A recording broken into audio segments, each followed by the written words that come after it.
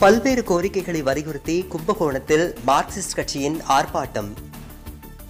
Corona ஊரடங்கு காரணமாக அன்றாட தினக்கூலி பணியாளர்கள் வருமானமின்றி தவித்து வருகின்றனர். இந்நிலையில் மத்திய மாநில அரசுகள் குடும்பத்திற்கு தலா 7,500 ரூபாய் வழங்கிட வலியுறுத்தியும், தமிழகம் முழுவதும் டாஸ்மாக் மதுபான கடையை முற்றிலும் மூடிட வலியுறுத்தியும், நீர்நில பாசன வாய்க்கால்களை உடனடியாக தூர்வாரும் பணிகள் அமைத்திடவும், மகளிர் சுய உதவிக்குழு கடன்கள் வசூலிப்பதை ஓராண்டு ஒத்திவைத்திட வேண்டும் என்று பல்வேறு விதமான கோரிக்கைகளை வலியுறுத்தி ஆர்ப்பாட்டம் இன்று நடைபெற்றது.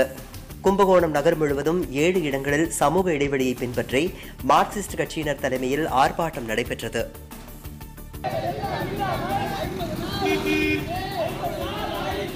Beep beep.